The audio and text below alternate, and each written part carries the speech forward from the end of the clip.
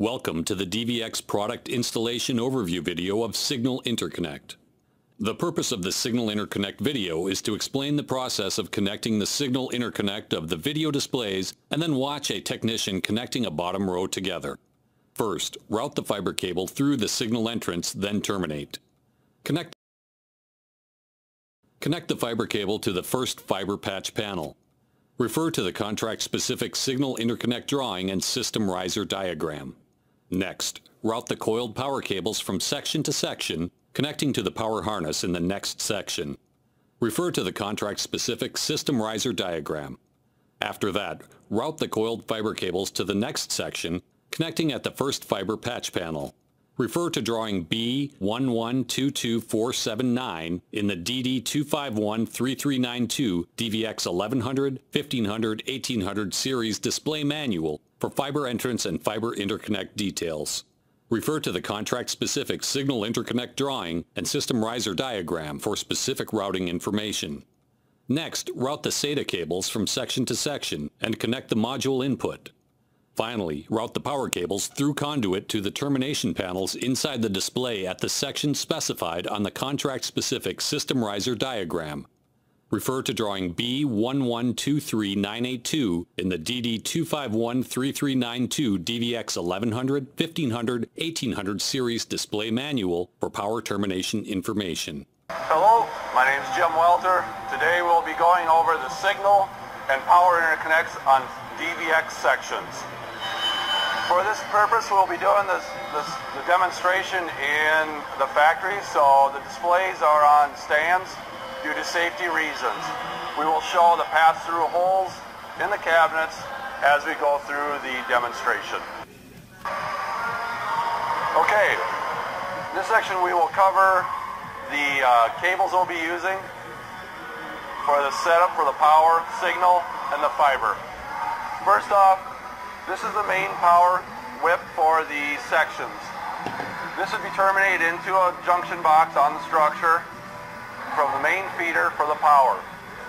That will enter the cabinet. The top box, silver box up there, is our breakers for these two sections.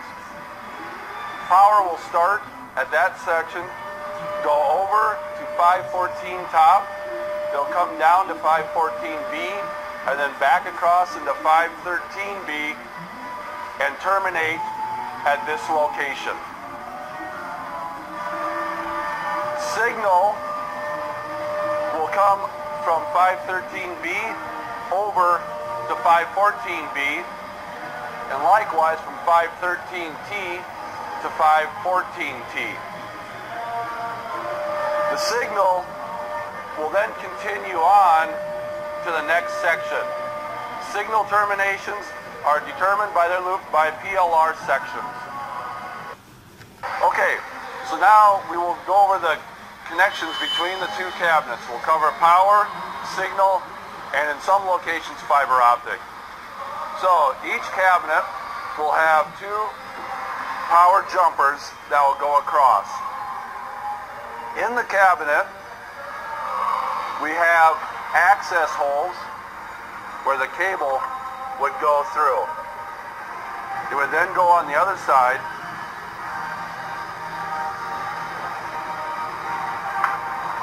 through the cabinets, between the cabinets, over to the side.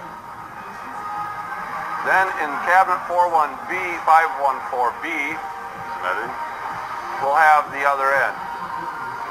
These are then just plugged together. When connecting, make sure mate locks clip solid and all wires are in tight.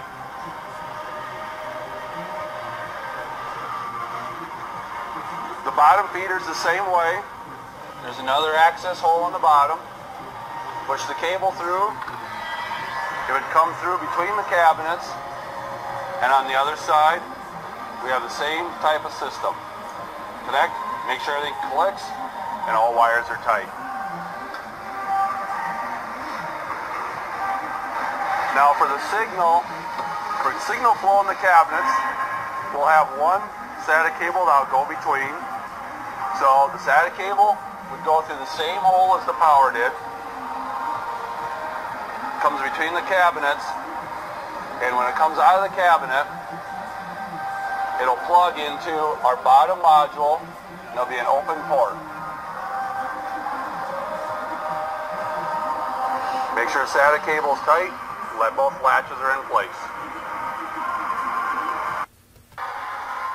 Now, some cabinets will have a fiber optic line running through them for the signal going between PLRs. In those cabinets, we would have our fiber end be coiled in the end of our cabinet. When we're ready to hook up, take the fiber, it'll go through the same opening as the power and our SATA cable did. It'll come across between the cabinets, normally loop behind any power, and then in the other cabinet there'll be a female block. We plug our fiber into the female block. Once again, pull some extra fiber between the cabinets so we can have a loop. So when doing the power and signal interconnects between the top half, it's the same as the bottom. We'll have our two power jumpers that will go between the cabinets, and we'll have our one signal. In the top cabinets, we won't have a fiber optic jumper cable. So, likewise here, and this is a little better. So we take our power, we go through our opening here, come over into our other opening. So we've got to work the cable a little bit. And then make our connection.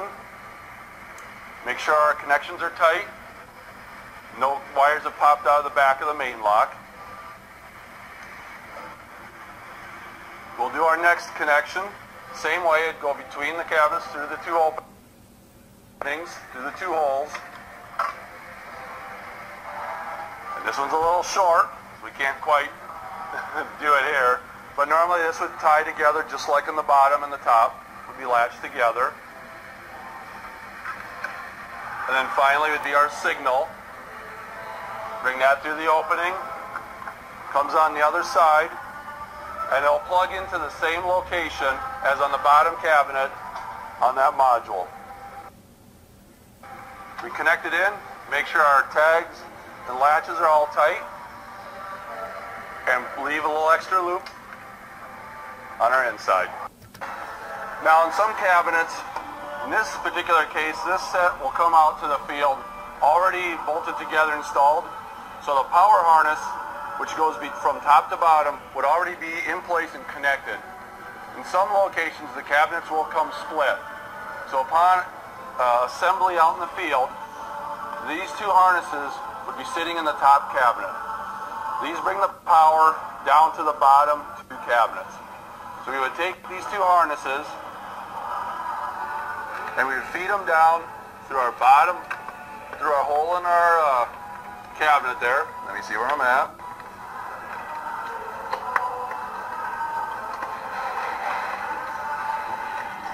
And they will drop down to our bottom section.